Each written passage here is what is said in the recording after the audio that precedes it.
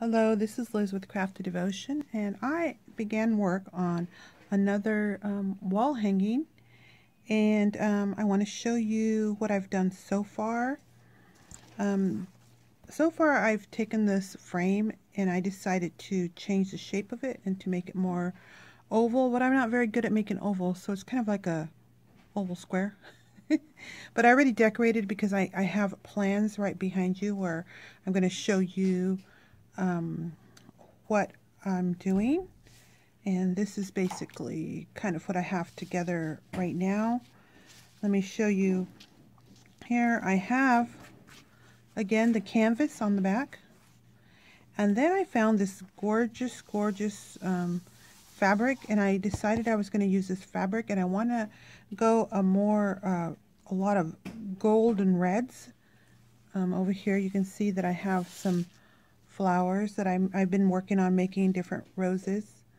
And the roses, I started saying, oh, I'm going to try some roses, and then I just start different flowers, and this is actually a puff flower with this gorgeous gold fabric, and there's the red ones.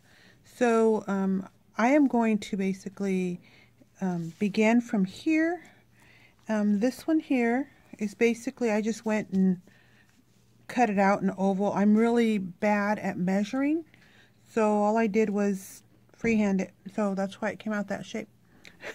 Okay, so this is the lace I actually put around the edge, and it's an interesting lace. It's like an organza with a lot of little beads along the edge. It looks gorgeous, and it actually is a stretch lace, so that kind of makes it easier to wrap a little bit. But I actually had this in my shop for quite a while. Nobody was buying it, so I said I'm going to craft with it because I think it's gorgeous, and so I am. The same with this one. I will probably try to incorporate this maybe on my next one. It's just a gorgeous, I just have them on the same thing there. Okay. So far I have attached a piece of fabric, and this fabric right here is just gorgeous. Let me pull it up closer to you because it actually looks like it may be like a painted fabric.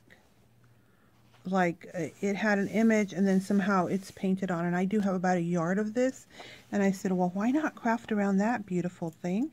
And so this is what I started coming up with.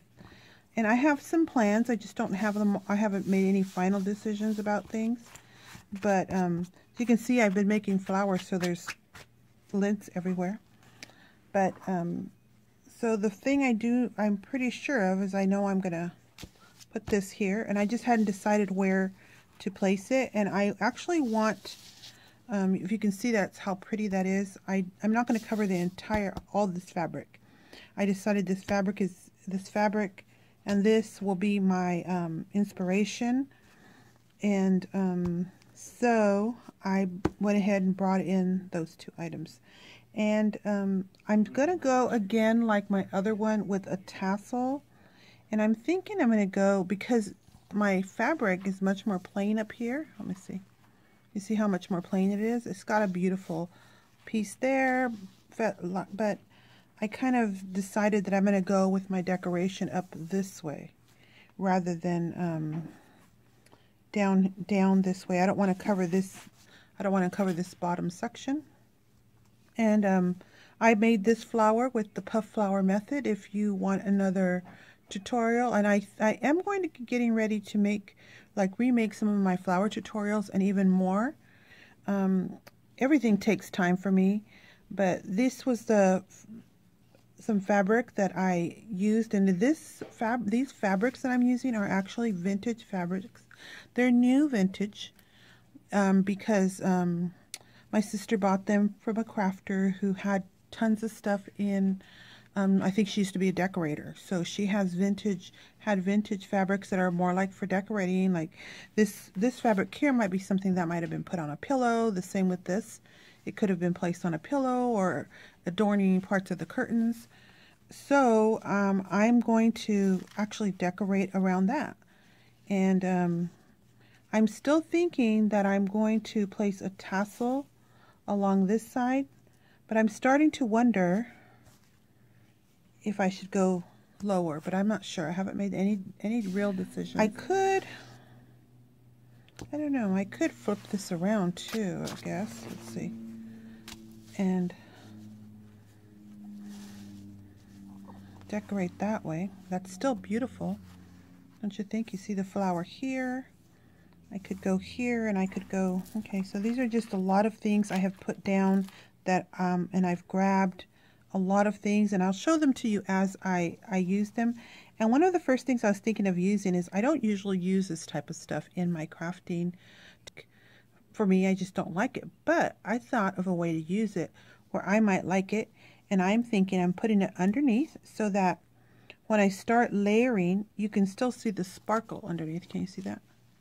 You can see the sparkle underneath. So I don't know, I think I might do that.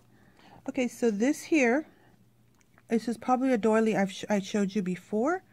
This was one of the doilies that was a circle like this, and I decided to string through the holes that are on there, just one of the ribbons that I was going to use. I don't know if I'm going to leave it all there, but I just decided to string it so that I could see what it would look like hanging on the bottom, and I think I do like that look. So I think the first thing I'm going to do is actually glue this down, because I think it will work, and I think it's a good idea to think about different ways to use products.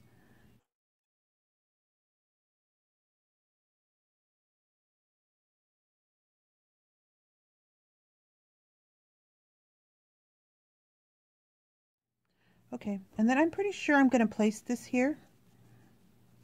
And I think I'm going to use 1, 2, 3, 4, 5 of them. First I was going to use more because I was thinking that I was going to ruffle it more. But I changed my mind on that. I decided I'm not going to ruffle it too much. I'm going to just, maybe I should go there. I think I'm going to put it there. That way it will be less bulky.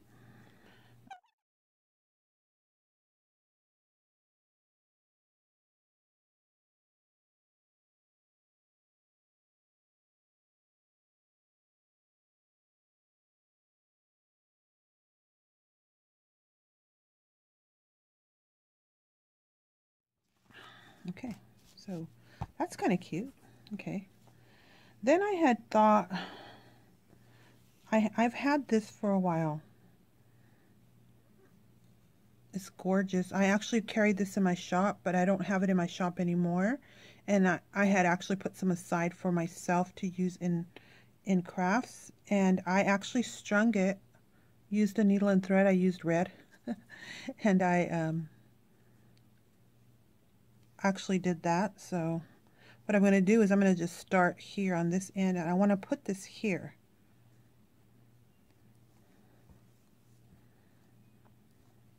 I decided I love the colors of that, and I'm going to use it in this manner, like a ruffle, and it will still, it'll kind of conceal the doily, but not really completely.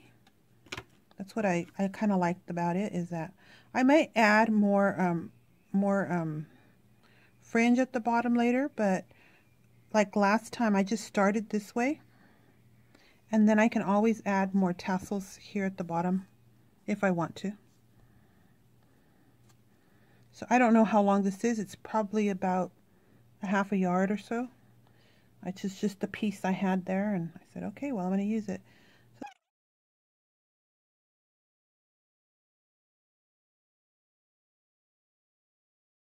you guys can do better than I can with sewing. I'm not like the best sewer, and I guess at everything I do, so I'm hoping some of you will be better at measuring than myself. So again, I just make things up as I go. I'm just putting some glue on that side. What I really need is I need my finger, and I have no idea where my protection for my glue is, for my fingers are. I always lose them. I've said that before. I lose them. So I'm just going to even it out a little bit, and then I am going to place things on top of it. So I do want this green to be even. I decided I wanted the green to show. I may end up covering it later, but you know, sometimes you make plans and then change your mind, and I do that a lot with my things.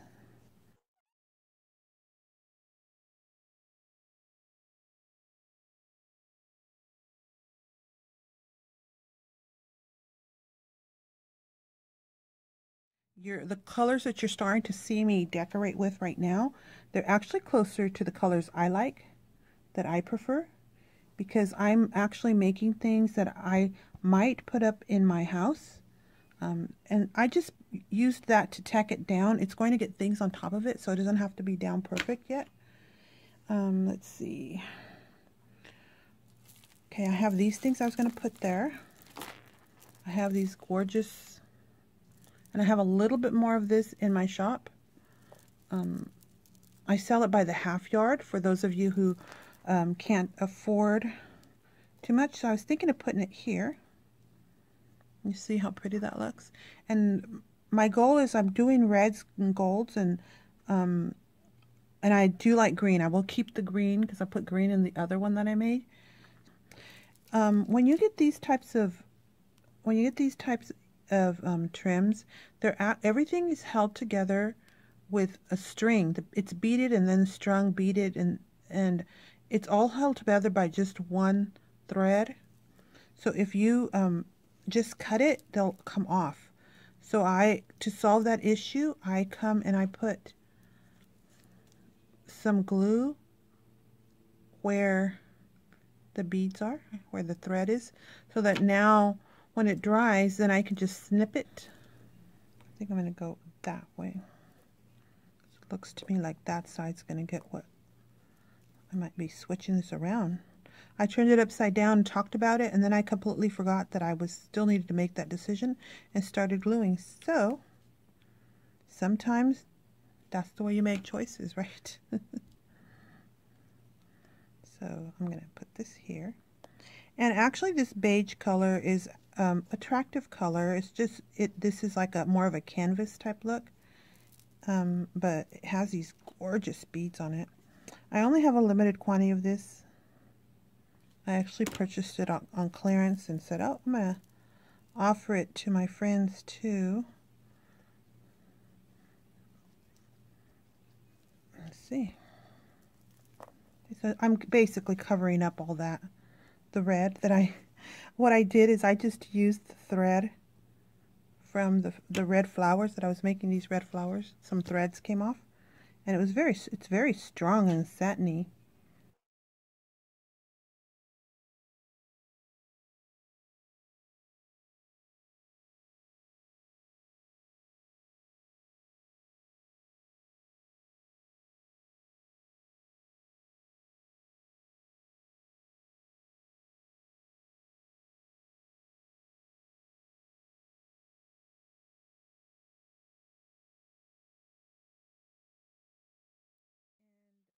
I added this beautiful tassel here at the bottom. I decided it needed more down here. And in addition, I know I'm going to add one more thing. I have this gorgeous, this is a vintage lace I have. And I kind of like to use it in small amounts in my projects. I try not to waste it, but I decided I think this would look gorgeous down in here. So I'm going to attach that there also.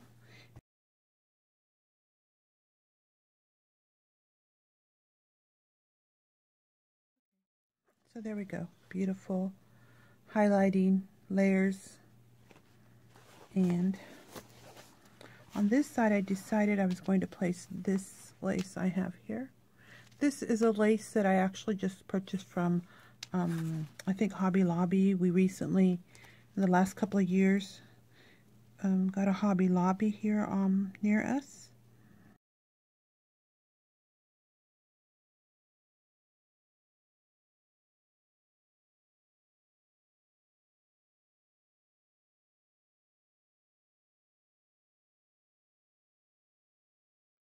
The other one I have, isn't it cute? It has big old giant tassels.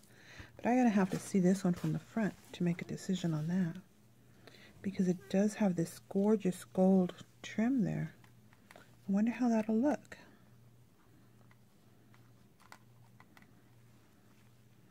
How these hangs. Actually, I'm holding it straight up, and these actually stay up quite well.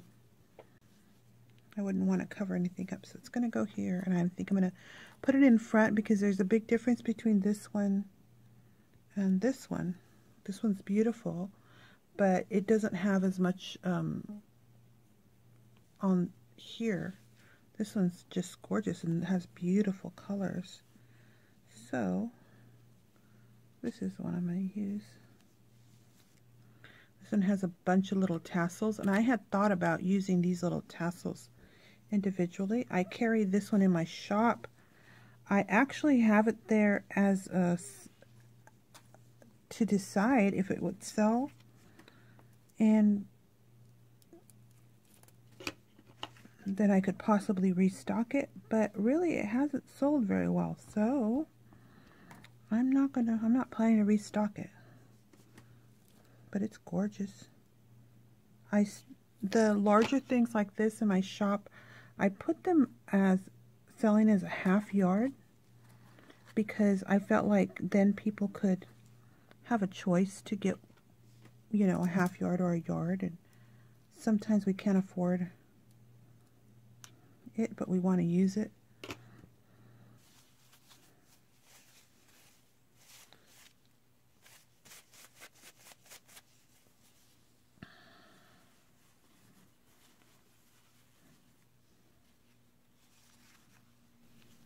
I need some red, so I also have this, but I didn't know if I was gonna use it. I might use it, just cut it apart. I carry, I have several appliques in my shop, and this one's all gold, so I thought it'd be great for me to use is maybe embellishments on corners, or I had thought about doing this also. But I'm thinking that it's covering up this beautiful fabric. I want some of this to be exposed, and I don't want to do that, so that's why I'm doing this. And let's see, you can't even see that, can you? I'm not sure. I'm just placing it here. I haven't decided exactly what I'm going to do here. I'm pretty sure I'm going to put some golds and reds. I have this burgundy red lace also. I was thinking about making a rose with it, or I can use it in the tassel also, but I was going to get, I guess I should try that, using it in the tassel. I was going to cut some of that red fabric. This one might work though, if I add it, maybe not right in front, but in the back, because the red just comes right through.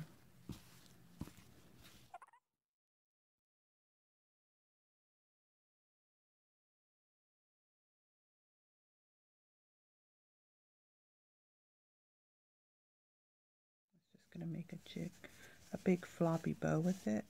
That's what I was thinking. Even though I'm not even good at making floppy bows.